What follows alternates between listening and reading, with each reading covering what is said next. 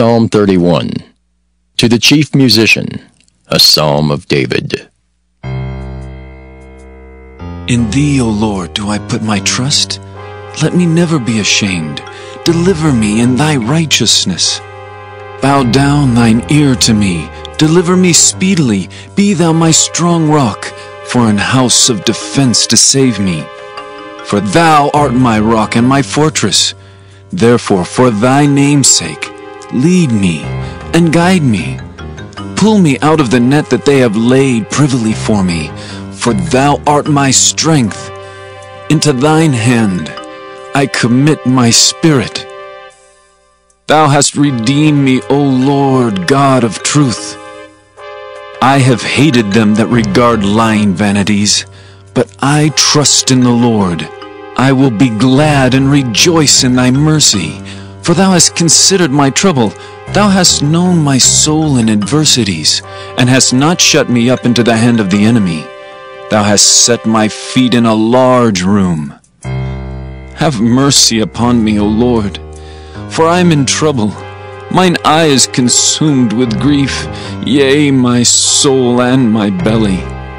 For my life is spent with grief, and my years with sighing.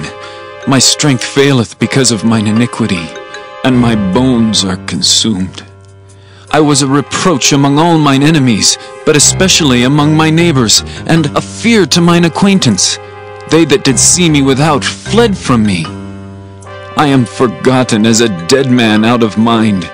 I am like a broken vessel. For I have heard the slander of many. Fear was on every side. While they took counsel together against me, they devised to take away my life.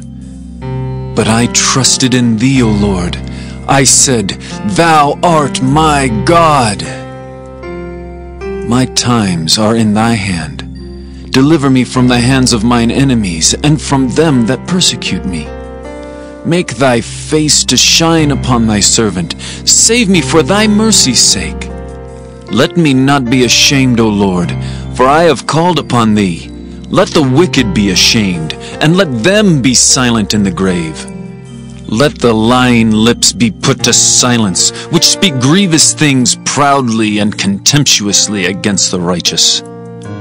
Oh, how great is Thy goodness, which Thou hast laid up for them that fear Thee, which Thou hast wrought for them that trust in Thee before the sons of men. Thou shalt hide them in the secret of Thy presence from the pride of man. Thou shalt keep them secretly in a pavilion from the strife of tongues. Blessed be the Lord, for He hath showed me His marvelous kindness in a strong city. For I said in my haste, I am cut off from before Thine eyes. Nevertheless, Thou heardest the voice of my supplications when I cried unto Thee. O love the Lord, all ye His saints, for the Lord preserveth the faithful, and plentifully rewardeth the proud doer. Be of good courage, and He shall strengthen your heart, all ye that hope in the Lord. Colossians 3. If ye then be risen with Christ, seek those things which are above, where Christ sitteth on the right hand of God. Set your affection on things above, not on things on the earth, for ye are dead, and your life is hid with Christ in God. When Christ, who is our life, shall appear, then shall ye also appear with Him in glory. Mortify therefore your members which are upon the earth, fornication, uncleanness, inordinate affection, evil concupiscence, and covetousness, which is idolatry. For which things' sake the wrath of God cometh on the children of disobedience, in the which ye also walked sometime when ye lived in them. But now ye also put off all these: anger, wrath, malice, blasphemy, filthy communication out of your mouth. Lie not one to another, seeing that ye have put off the old man with his deeds, and have put on the new man, which is renewed in knowledge after the image of Him that created him.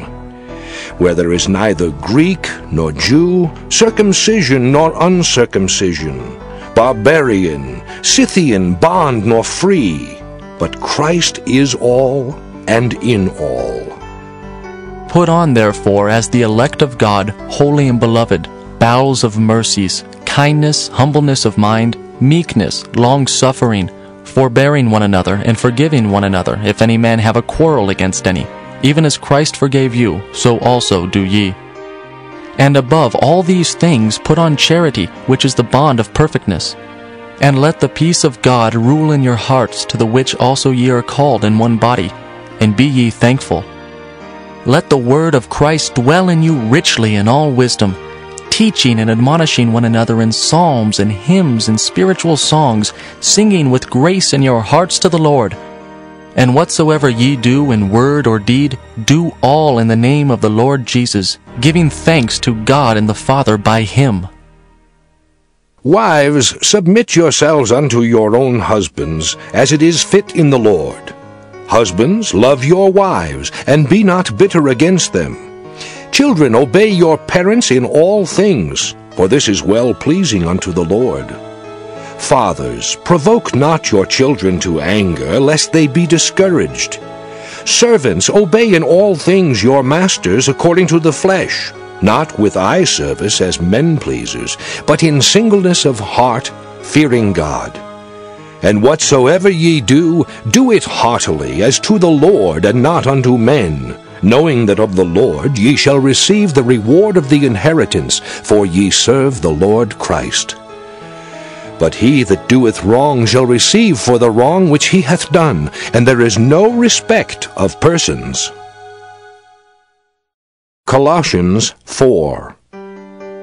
Masters, give unto your servants that which is just and equal, knowing that ye also have a master in heaven.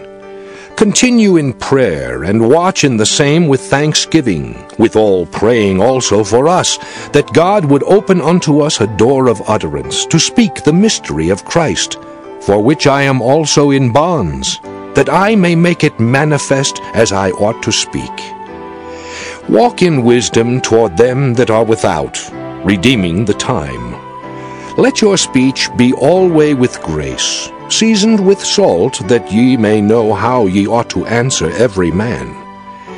All my state shall Tychicus declare unto you, who is a beloved brother and a faithful minister and fellow servant in the Lord, whom I have sent unto you for the same purpose, that he might know your estate and comfort your hearts, with Onesimus, a faithful and beloved brother, who is one of you.